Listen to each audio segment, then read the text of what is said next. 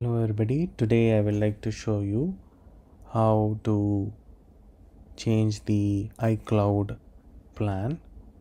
So on your MacBook, browse to the Apple sign and then the system preference, and then move to the Apple ID, and here you could see that I have 19 GB of free space. I'm on plan of 50 GB, so select manage, and then you can buy extra storage.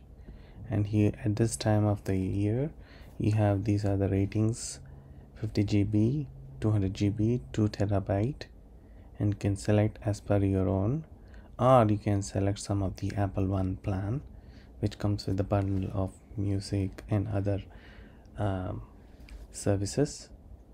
So in this way you can select or change the iCloud storage plan. I will come up with another tip. Until then, this is Anand signing off.